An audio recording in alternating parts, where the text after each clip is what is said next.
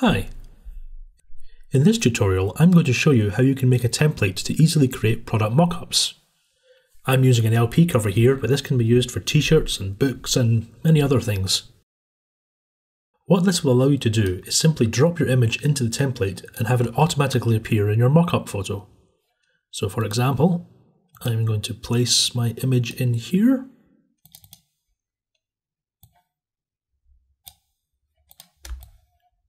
And there we go.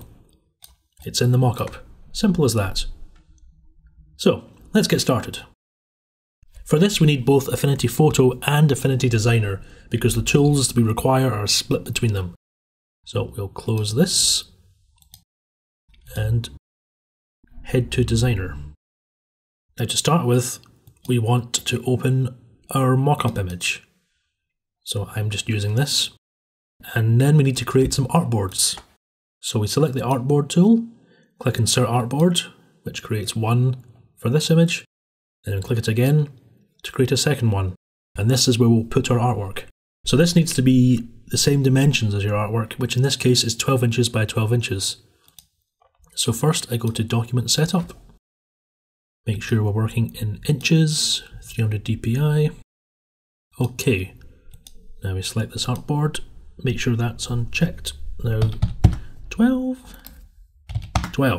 that's the right size. Now we can place our artwork in here. Now, with our artwork selected, press Ctrl G or Command G to group it. Then go to View, Studio, Symbols, and with the group selected, click Create. We'll name this artwork.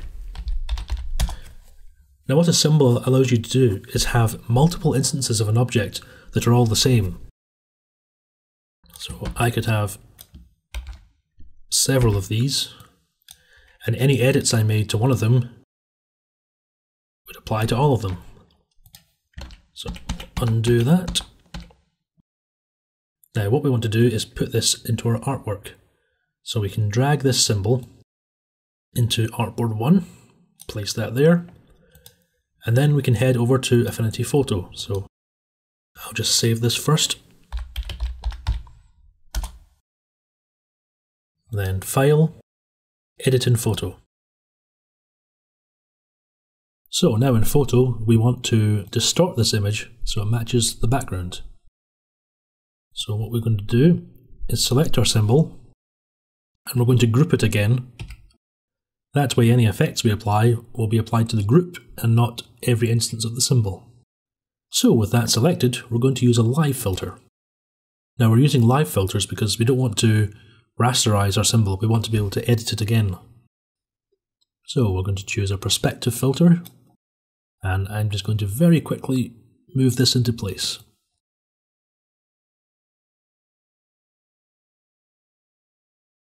For some images you want to use masks to get it just right, but this one looks okay, at least for this tutorial.